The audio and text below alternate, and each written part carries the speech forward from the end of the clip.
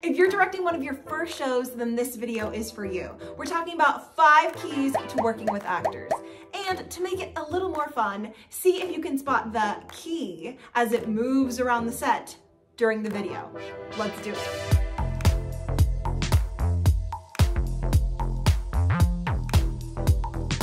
Key number 5 is to set the stage for creativity.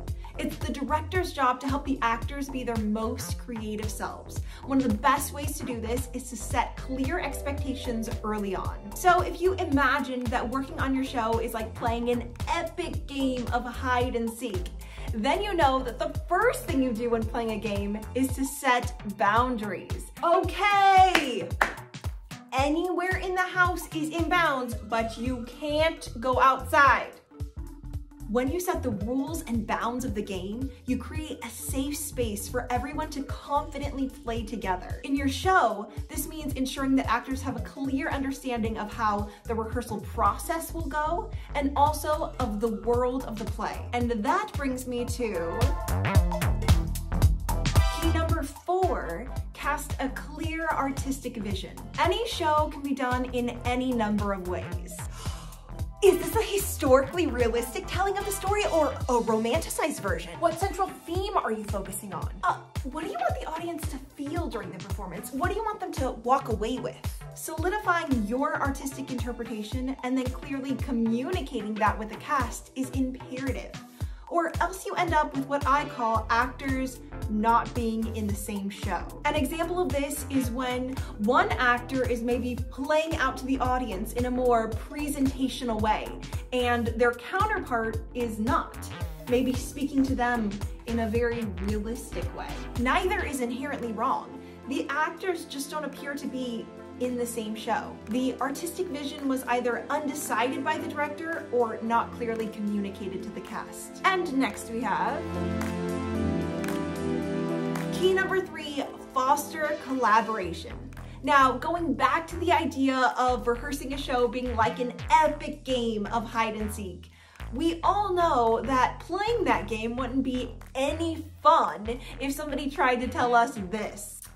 Okay, I want Carl to hide in the laundry basket.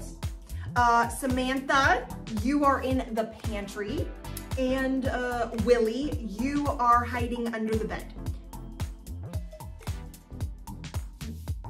Well, I'm sorry that you're scared, Willie, but that's your spot. So, okay, and Frida, okay, when you come to find them, I want you to first find Samantha and then Carl, and then, okay, we're all gonna like look around for a second like we don't know where Willie is, and then at the last second we'll find him.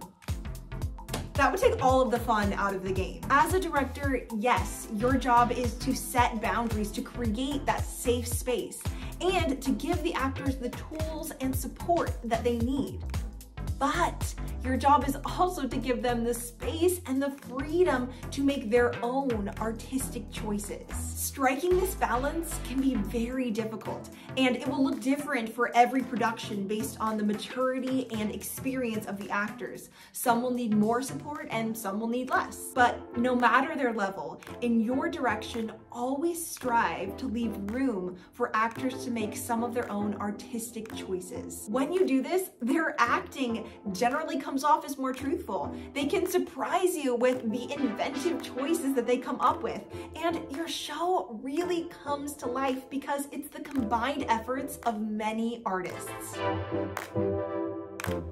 Which brings me to key number 2, ask good questions. One of the best ways to foster collaboration is to ask good questions, rather than just telling them a lot of information or your thoughts on the matter. For example, if your actors are supposed to look nervous on stage, but is just not reading, so rather than going and telling them, no, do it like this, and showing them how you want them to look, ask some inspiring and specific questions. So where in your body does your character hold their tension?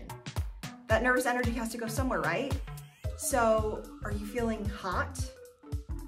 Are you feeling nauseous? Are you feeling dizzy? How can you deal with that and try and make yourself feel better.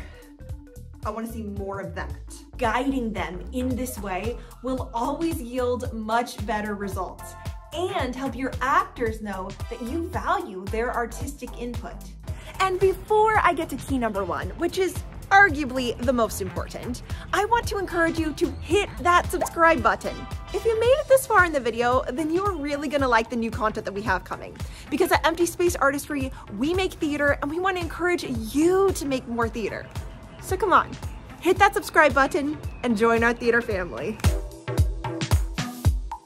Okay, last but definitely not least, key number 1, remember that actors are humans first. I know this sounds obvious, but it needs to be said. The number 1 way to support your actors is to care for them as humans. Every actor has their own unique process, and as a director, it's important to respect and accommodate this. Also, humans have baggage, and try as we might to avoid this, sometimes we bring our baggage with us into our work, into the rehearsal process. Part of being a director is being aware of this. When are your actors maybe dealing with stuff, and how can you meet them where they're at and inspire them? What do they need in that moment? What works for one actor might not work for another actor, and how you inspire one actor might be totally different from another actor. Be open and aware of each person's intricacies and uniqueness. It's a huge job, but a very rewarding one. And there you have it. If you use these 5 keys to working with actors, not only will you create a great product, but you will also become a director that actors love to work with. And here's where the key was hiding. Here, here, here, here, and here. Did you find all 5? Let me know in the comments. See you next time.